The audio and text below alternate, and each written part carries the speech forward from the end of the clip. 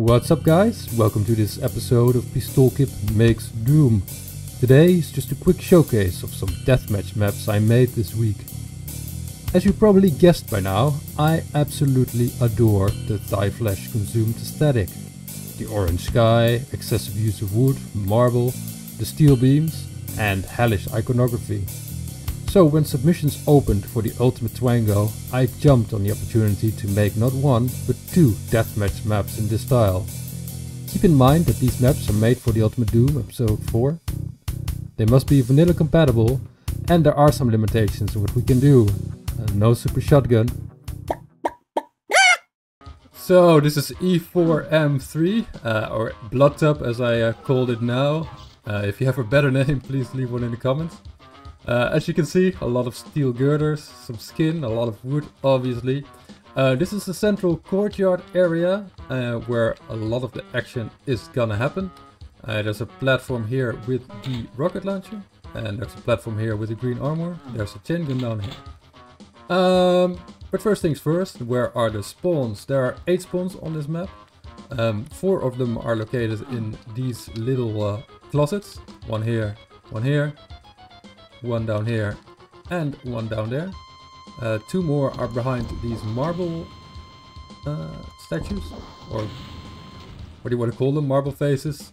And there's one at the shotgun here, at the rocket launcher, and there is one at the chain gun here, so 8 total. Well, we already know how to get the rocket launcher, the chain gun and the shotgun. How do we get the plasma? We can just go down here and lower this platform, but as you've probably already seen, if I move up here, it goes down, I can grab it. There's a second way to grab it. If I go up here and jump down, I can also grab it. This blood pit only has two ways out. Up the stairs here, or we can move and jump down here into the lower part of the map. There's 2 spawns here. There's another chain gun here, and there's a platform here, which I'll explain in a bit. But as you can see down here, this lava does actually hurt, so you don't want to spend too much time here. But there's some ammo to grab here, and we can lower this platform as well. How do we lower it? Then we lower the plasma, but you have to be get there in a hurry. We are rewarded, however, with the BFG that's sitting up there. If you see someone going for the BFG, just move up here, spam them with rockets. You can also spam them from over here. And you can even spam them from where the rocket launcher actually is. So, and of course, from up here too, probably. Yeah, so grabbing the BFG is not without risk, because people can just rocket you from everywhere. Also, you have to hurry. Because if you're too late, oh, you're stuck in the lava again. There's also a teleporter here which takes you to the other side. The exit is over here with a chainsaw. And finally, over here, this platform lowers, revealing the mega armor. That's also something I took for the original E4M3. Which had some lower platforming with rather large lowering platforms with some goodies and a teleporter behind it. So let's hop in and see some real gameplay.